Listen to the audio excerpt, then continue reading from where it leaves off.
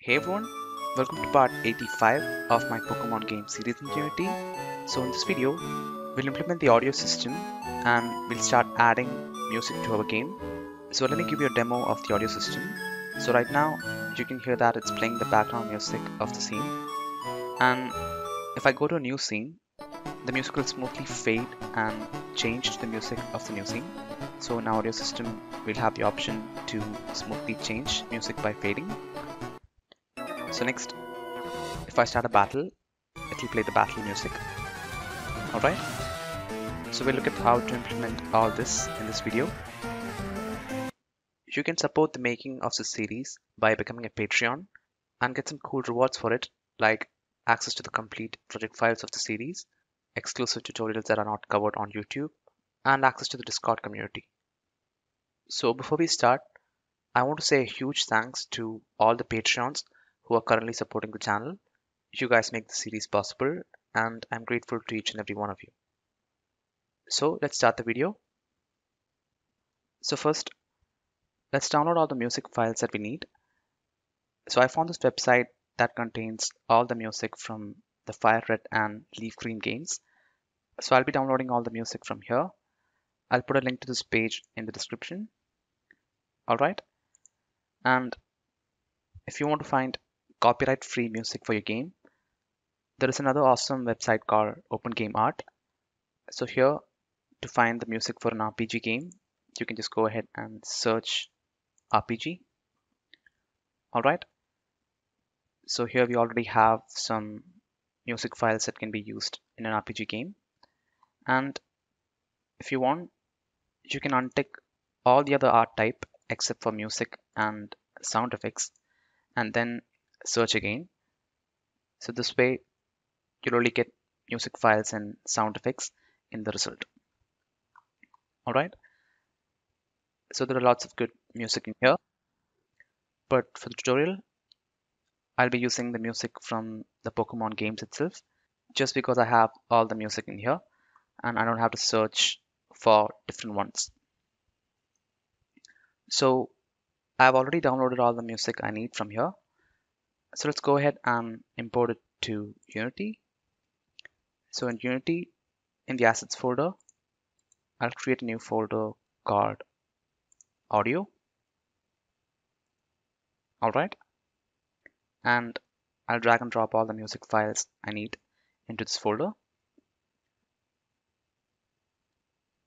Okay. So this will get imported as audio clips into Unity. You can select an audio clip and play it from the inspector. All right. So next, we'll create a game object called Audio Manager. So the Audio Manager will be responsible for managing and playing all the music and sound effects. So let me go inside the Essential Objects prefab, and here I'll create a new game object called Audio Manager. All right. So to play an audio in Unity, we need a component called Audio Source. So under the Audio Manager, I'll create a new audio source and I'll call this one Music Player. All right. And let me also duplicate this and create another one called SFX Player. Okay. So the music player will play the background music in the game, and the SFX player will play sound effects like attack sound, hit sound, etc. Okay.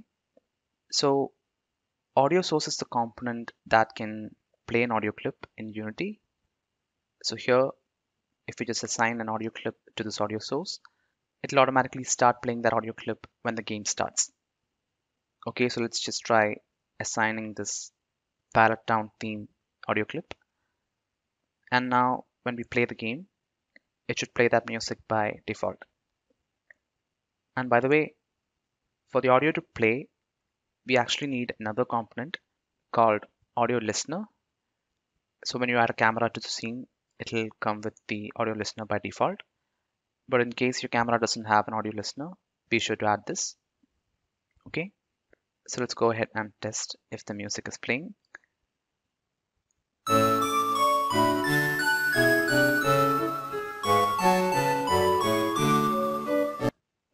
So you can see that the audio is being played correctly. All right, so the audio source is working, but obviously we don't want to hard code the music like this. We want to play different music for different scenes, right? So let me just set it back to none, and we'll set the audio clip dynamically from the script.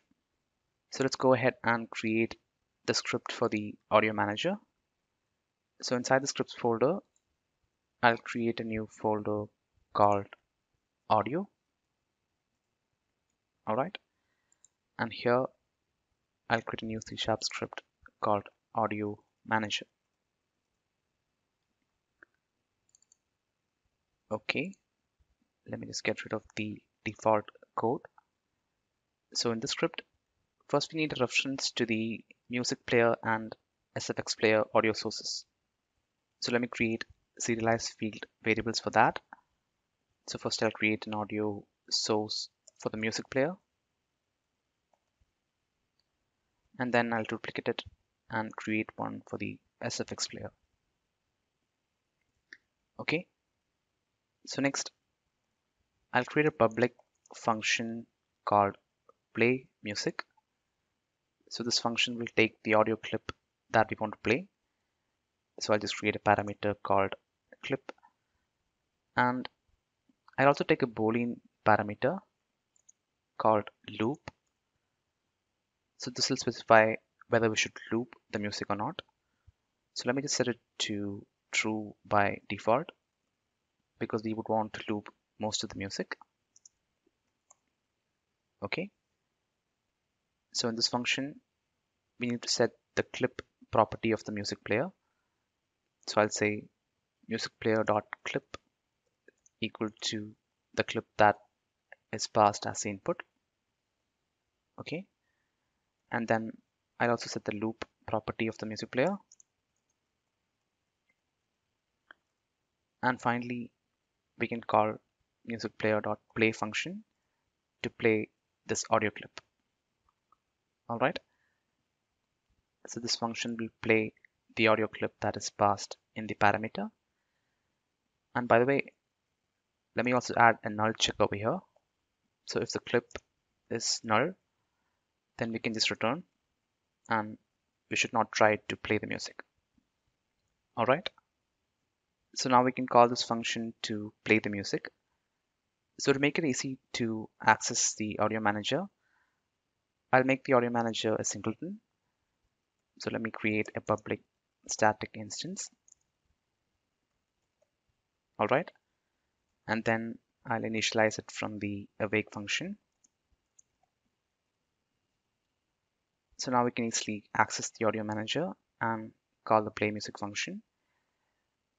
So we should play different music for different scenes in our game, right? So we can call the play music function from the scene details script. So here what I'll do is I'll create a serialized field variable for the music of the scene. So this will be of type audio clip, and I'll just call this something like scene music. Okay, and then after we load the scene, we should play the music of the scene by calling audio manager dot instance dot play music, right? So for the audio clip to play, I'll pass the scene music, and we want the scene music to loop, so we can pass true for the loop parameter, but the loop parameter is actually true by default, so we don't actually have to pass it. Okay, so this will play the music of the scene whenever we load a new scene. So let's go to Unity and assign different music for different scenes. So let me go to my audio folder, and for the hometown, I'll assign the Pallet Town theme. And then for route 1, I'll assign the root 1 theme, and for the town 2, I'll assign the Puerto City theme. Okay, and we don't need a theme for the house 1. The house 1 is in the hometown itself. So if we don't specify a theme, then it will keep playing the theme of the hometown. Okay, and just to be safe, we can add a null check condition over here. So we should really try to play the music if the scene music is not equal to null. All right. So let's go back to Unity and test this.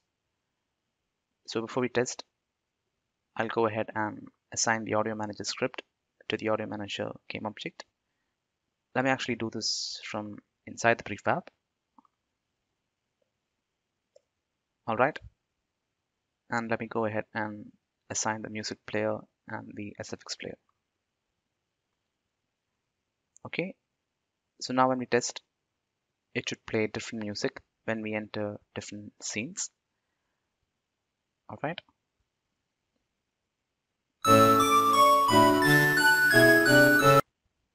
So it's working, but right now the music is a bit loud. You won't be able to hear me speak if it's that loud. So we can adjust the volume from the audio source. So let me set it to something low, like 0.25. Okay. And let me test again. All right. So now the music is much less louder and you should be able to hear me speak. So next let's try going to the second scene. Okay. So once I've reached the second scene, it changes the music and starts playing the music of the second scene. Alright, that works. But there is one problem. The change happens really fast. So you can see that when I change the scene, the music changes instantly. But I don't want that. Instead, I want the music to slowly fade when it's changing, just like how it's done in Pokemon games.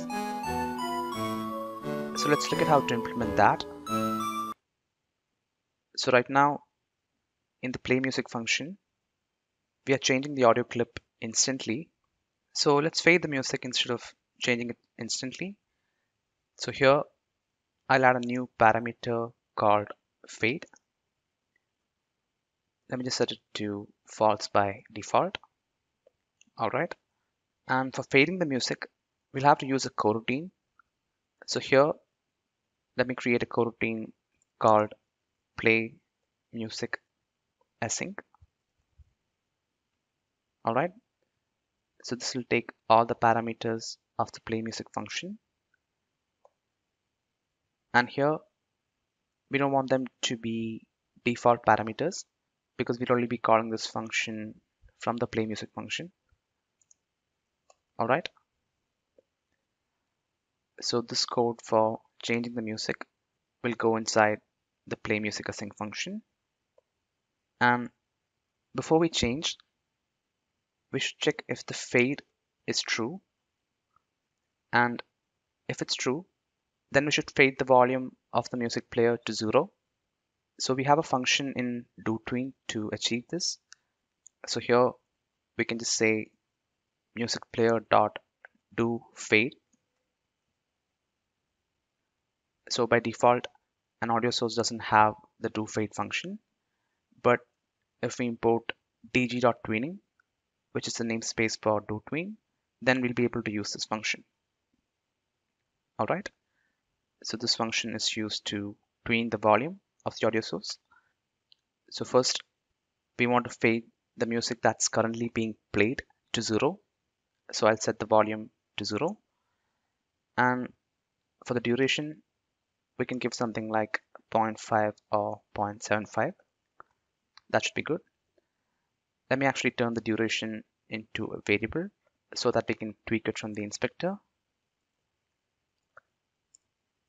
All right, I'll create a float called fade duration. Okay. And I'll use it over here.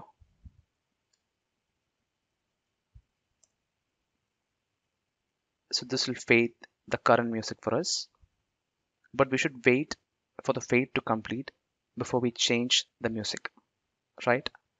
So just like all do-tween functions, we can add dot wait for completion function at the end to make this whole thing a coroutine, and we can add a yield return at the start to make it wait.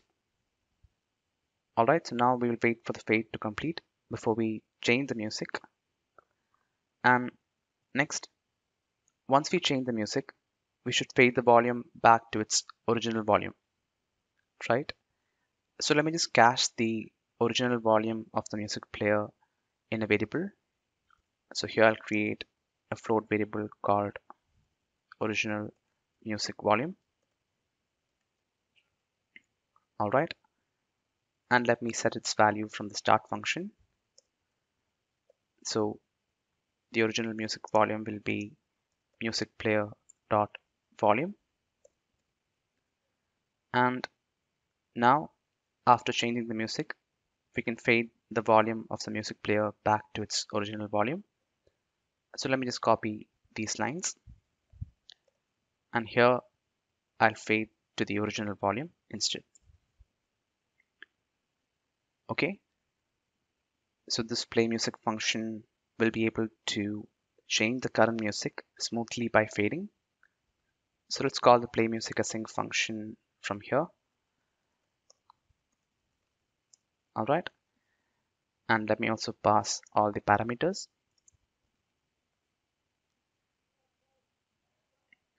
Okay, so now when we call the play music function from the scene details, we can pass true for the fade parameter, and it should slowly change the current music by fading. All right, so let's go ahead and test this.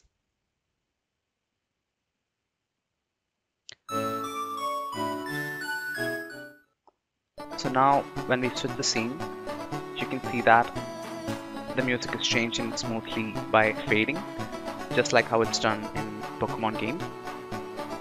All right, so next, let's play the battle music when we enter the battle. So let me open the battle system script. All right, so in here, first let me define the audio clips.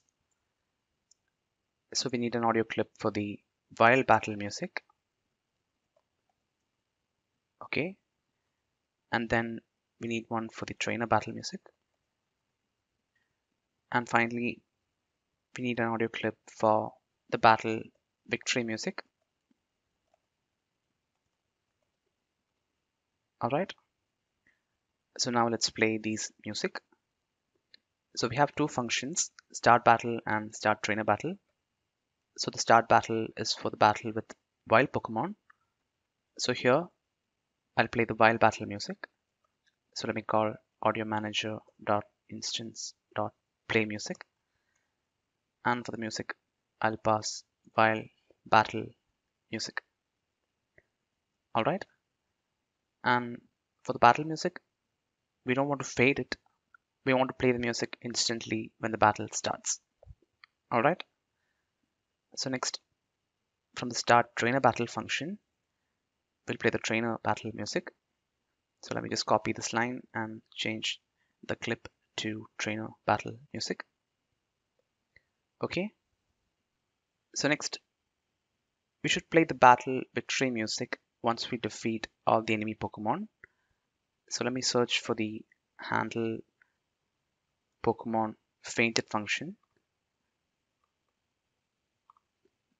Okay, so in here, if the fainted Pokemon is an enemy Pokemon, then we should play the battle victory music. But if it's a trainer battle, then we should also check if all the trainer's Pokemon has fainted, right? So what I'll do is I'll create a boolean called battle won, and let me set it to true by default. But if we are in a trainer battle, then we should also check if all the trainer's Pokemon are fainted. right? So in that case, battle1 will be equal to true if the trainer doesn't have any healthy Pokemon. So I'll call trainer party dot get healthy Pokemon. Okay, so if this returns null, then that means the trainer doesn't have any healthy Pokemon left. So in that case, the battle1 will be true, and otherwise the battle1 will be false. Okay, so now if the battle1 is true, then we should play the battle victory music, right? So I'll call audio manager.play music function, and for the clip, I'll pass the battle victory music clip. Okay, so we're done with all the music in the battle. So next, when a battle ends, we should go back to playing the scene music, right? So in the game controller, we have a function called end battle, which will be invoked when a battle ends. All right. So from this function, we should play the scene music, but we can't play it directly. We should also handle another case from here. So when the battle ends, there's a chance that one of our Pokemon might evolve and we'll go to the evolved state. So in that case, we don't want to play the scene music. Instead, we want to play a separate music for the evolution, right? So check for evolutions is a function that checks if any Pokemon in our party can evolve, and it will also run the evolution. So if any Pokemon can evolve, then we should not play the scene music, right? But right now, since this is a coroutine, we can't return if an evolution is possible or not back to the game controller. So I'll refactor this function a little. So what I'll do is I'll rename this function to run evolutions instead of check for evolutions. Okay, that makes more sense because in this function, we are not really checking for the evolution, we are also running the evolution, right? And then I'll create another public function here called check for evolution. All right. So in this function, we have to call the check for evolution function for each Pokemon. And if any of the Pokemon can evolve, then we should return true. So I'll call Pokemons dot any, and inside this, I'll call check for evolution for each Pokemon. And if the Pokemon can evolve, then this will return an evolution object. So if the return value of this function is not equal to null, then that means that Pokemon has an evolution. Okay, so this whole line will check if any of the Pokemon in our party has an evolution. Okay, I've already explained the any function in a previous video, so I'm not going to go over it again. So from this function, we just have to return the value of the any function. So now from the end battle function, before calling the run evolutions, I'll call player party dot check for evolutions and check if any of the Pokemon has a possible evolution. So let me store this in a variable called has evolutions. Okay, so if has evolutions is true, then we'll go ahead and run them, and otherwise if there is no evolution, then we can go ahead and play the scene music, right? So I'll call audio manager dot instance dot play music, and for the clip we should pass the scene music of the current scene, right? So in the game controller we have access to the current scene, but the scene music object is not exposed right now, it's private. So let's go ahead and create a property to expose it. Okay, so now we can use this property and play the scene music once the battle ends. Okay, so next, if there is an evolution, then we should play the music for the evolution, right? So the evolutions are handled from the evolution manager script. Okay, so from here we should play the evolution music. So first let me create an audio clip object for the evolution music. Okay, and from here we can play it by calling audio manager dot instance dot play music. All right, so next, when the evolution is complete, we should go back to playing the scene music, but we don't have access to the current scene from the evolution manager, so we'll have to do it from the game controller itself. So from the game controller, we have an event that will be fired when an evolution is complete. So from here, we should play the theme music of the current scene.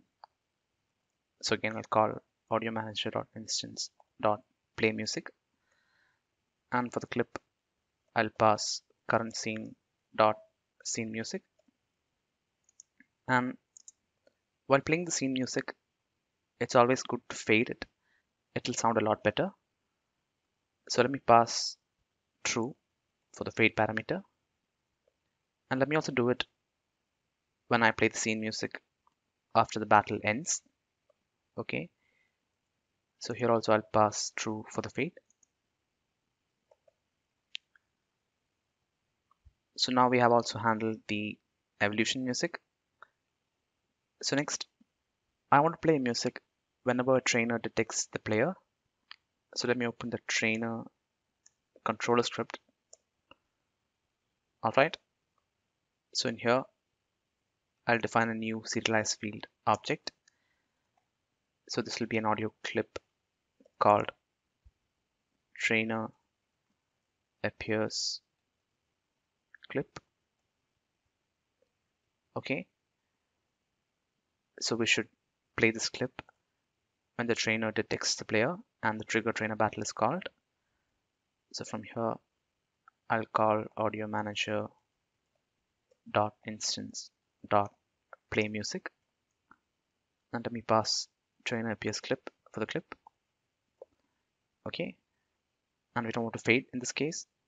We want to play this music instantly. And next, there's also another way in which we can start trainer battle. We can directly go speak to the trainer. So in this case also, I want to play the trainer appears music. Okay, so now we are playing the music for most of the events in the game.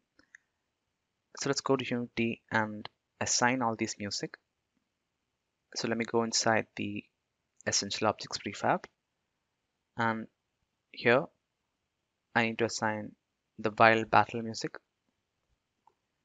the trainer battle music, and the battle victory music. Okay, and by the way, it would be good to have a little bit of segregation for the music objects. So we can go ahead and add a header. Okay, so I'll add a header over here called audio. So now we'll have some segregation here, and that looks much better. So next, let's assign the music for the evolution. So the evolution manager is on the game controller object. So here I'll assign the evolution clip. All right. And finally, we need to assign the trainer appears clip. So let me go ahead and open the trainer prefab. And here in the trainer appears clip object, I'll search for the trainer appears clip and assign that. Okay, so we have assigned all the clips that we need. So now let's go to Unity and test this. So now if we go ahead and start a battle, it'll play the battle music. So let me just complete the battle real quick.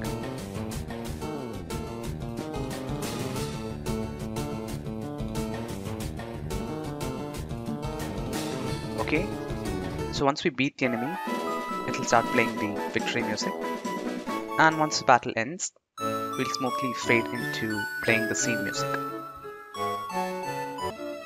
So next, let me go and start a trainer battle.